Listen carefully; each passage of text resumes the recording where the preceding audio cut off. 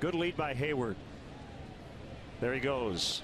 Pitches off the plate outside. Throw to second in time as Montero nails Jason Heyward. Mike Matheny, though, might want to take a look at it.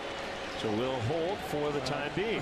Heyward very emphatic as he got up, signaling to the dugout that he was safe. But we see that a lot with players. They have one idea and the replay reveals another.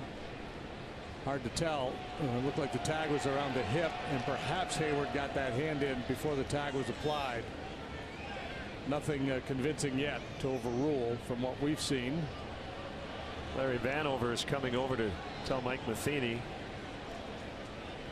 yes or no on a replay. Yeah, see, to me, this is where this has got to be tweaked. The decision has to come a lot earlier from the bench. And no challenge. So that's it. 1-0 Cubs after an inning.